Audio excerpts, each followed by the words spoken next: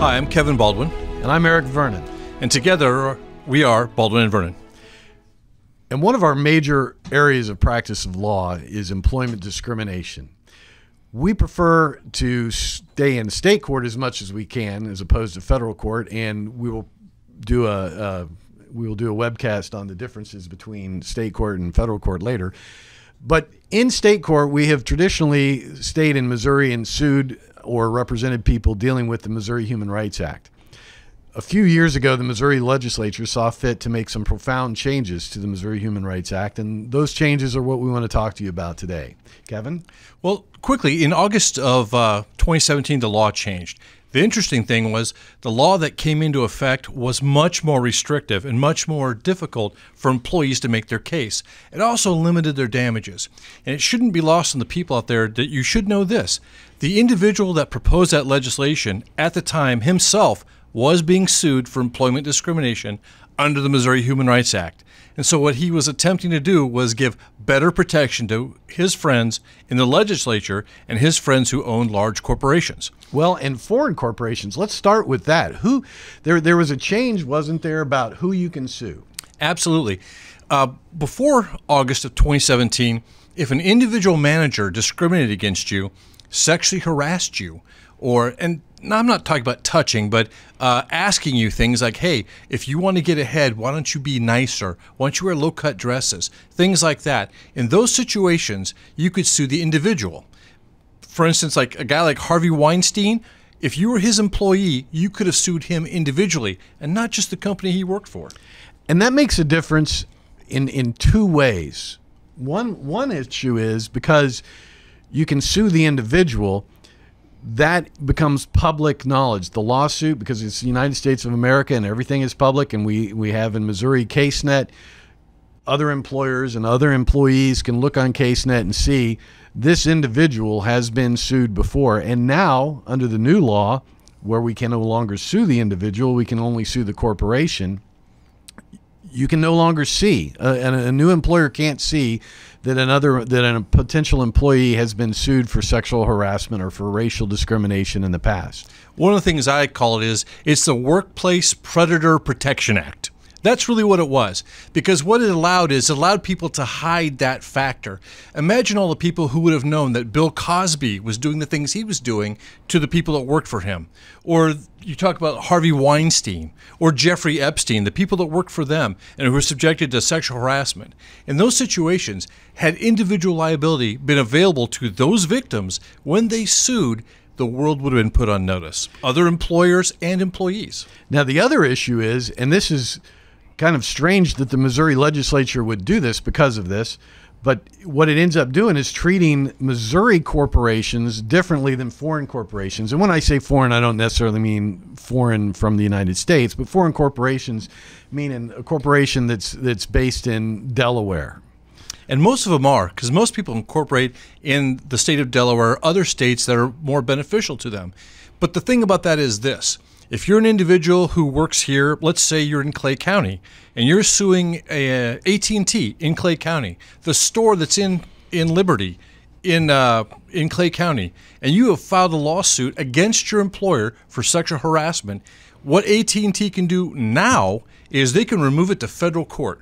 And in federal court, you're subject to laws where the law has been interpreted by people in Texas, it's been interpreted by people in Kansas, and suddenly those people's norms are the ones that take hold and what the court has to follow. Now, one of the other big changes was in what we, as a term of art, refer to as the motivating factor. And Kevin? Well, it used to be that the law was a zero tolerance. Missouri's former law, the MHRA, Missouri Human Rights Act, has zero tolerance for any discriminatory action, which means based on your age, race, sex, national origin, religion, or disability. If those played any part in the decision to treat you differently, it was against the law. However, what they've done now is they've gone from contributing factor to motivating factor, which means as an employee, you would have to prove to a jury that their decision was based or motivated on the fact, for instance, that you're female. They'd have to say, well, all things being equal, she's done pretty well, but he's done pretty well, but she's a woman, so let's go ahead and, let's put the man in that position. That's not a motivating factor. That's a contributing factor, but they would say, well, performance issues or better with the clients, things like that. It gives the employer more protection to make that discriminatory decision. Right, because the employer always comes up what we refer to as a pretext. They always come up with some reason, some rationale that is not your sex or your race or your religion, and they say this is the reason. And so under the old law, we used to show juries pictures of an eyedropper. Kevin he would show the jury a picture of an eyedropper dropping poison into a swimming pool, and the point was, forget the pretext. If race was a contributing factor, if race was a drop of poison dropped into that swimming pool, then that would pollute the entire pool, and that polluted the entire motivation, and that's all it took to prove that race was the reason that they fired the person or treated them poorly. And not just race, but it could have been based on sex or even age or your disability. Now, the other thing that's come about is the other change that they made in the law. So what we've talked about now is you can't sue the individual even if they're sexually harassing you. And now that you also have a different factor, a different standard of proof that you have. But one of the things they also changed was the damage caps, which means how much can you win? How much damages can you be afforded under the law? And that did change. So traditionally, there's essentially three kinds of damages. When we file a lawsuit and we're asking the opposing party to make you whole, there's three kinds of damages. There's economic damages, which is based on your wages and your what's the word I'm looking for? Well, compensatory damages. Compensatory. Well, and there's also then pain and suffering, which emotional distress damages, and then there's punitive damages. So you can get paid. To make you whole, they need to pay your lost wages and benefits, and to make you whole, they also have to pay for the pain that they have caused you. And then beyond making you whole, there's a thing called punitive damages, where in order to convince the employer not to do this again to somebody else, a jury can award damages called punitive damages like it sounds like, to punish the company. It's a lot like a traffic fine. For instance, you've seen handicap signs. Handicap signs that say parking here is a violation could cost you anywhere from $50 to $500. Now, the idea is that they want to deter the conduct. Now, the first time you have an offense, it might be $50.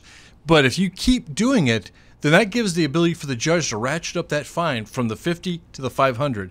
And that's what punitive damages was designed to do, was to stop the illegal behavior. But corporations don't like being held to account. And so the Missouri legislature has put caps. And they've been doing this for a number of years. What was it, 10 years ago or so, they changed the law so that the cap was a punitive damage could not be more than 5 times the judgment, which was all the other damages put together. But now they've made it even more restrictive. And so nowadays, the caps are, and it's on the punitives and compensatories together. Yes. And the caps are, and it's based on the size of the company, which makes some amount of sense.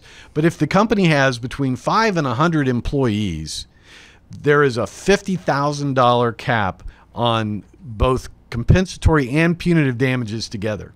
So no matter how bad their conduct was, no matter how many billions of dollars the corporation has, if you win your lawsuit, the very most you can get, in addition to the lost wages, is $50,000. Now that's if the company you work for has less than 100 employees, and also that doesn't include lost wages, which are usually substantial, but very seldom do they ever get well into 6 figures. So what we're talking about here is they limited your ability to get emotional distress damages. And those can be significant at times. We've had cases where individuals who have had cancer, we had individuals who had cancer, they tell their boss they have cancer, and within a week or two, they're let go for some fake reason. And we're able to prove that. We've had cases go to trial where we've proven that. But can you imagine the emotional distress that a person goes through when they've been subjected to a wrongful termination, denying them benefits because they have cancer? Now, you can only imagine what that does to that person, and you cannot let a corporation get away with that. Now, if you work for a little bit bigger company, 100 to 200 employees, the cap on those damages is $100,000. If you work for a bigger company with 200 to 500 employees, you can get up to $200,000 in punitives and compensatories together. And then the final cap is for over 500 employees, then you have the potential to get $500,000 in emotional distress and or punitive damages. So basically the biggest corporations in America, billions and billions of dollars, can treat their employees horribly based on illegal reasons like their race or their gender or disability like cancer. And the most a jury or a judge is allowed to order them to pay because of that is $500,000 plus the lost wages. And what you have to understand is right now you're sitting there thinking to yourself, well, they're not going to do that. They would never do that. Understand this. Discrimination is intentional. They do this on purpose. And sometimes they do a cost-benefit analysis. And for large corporations, for instance, we went against American Family Insurance. We've gone against them before. We've also gone against other large corporations as well. We've had million-dollar verdicts against them because of their egregious actions. And a jury looked at them and said, look, this small amount of money isn't going to make them change the way they do their business. When you're talking about a billion-dollar corporation, then you need to get into their head. You need to make sure that they're willing to change the way they do business. And corporations, the only thing they really understand is money, because we can't put them in jail.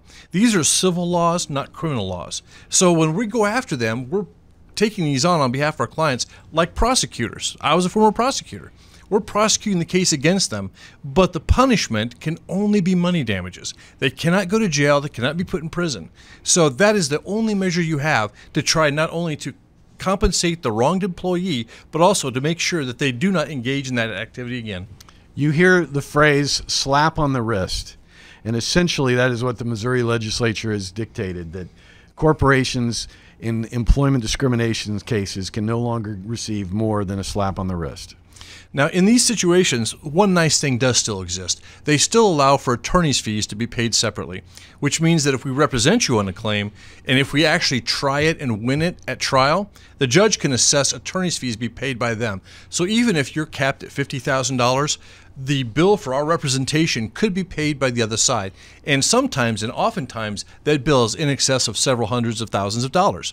But what allows us to take these cases are the fact that we're doing a public good, we're representing a wrongfully terminated employee, and the judges recognize that. And so the legislature still recognizes that, which is why they allow attorney's fees to be assessed in these cases. I think that about wraps up the major changes to the Missouri Human Rights Act. I think it does. Thank you for tuning in.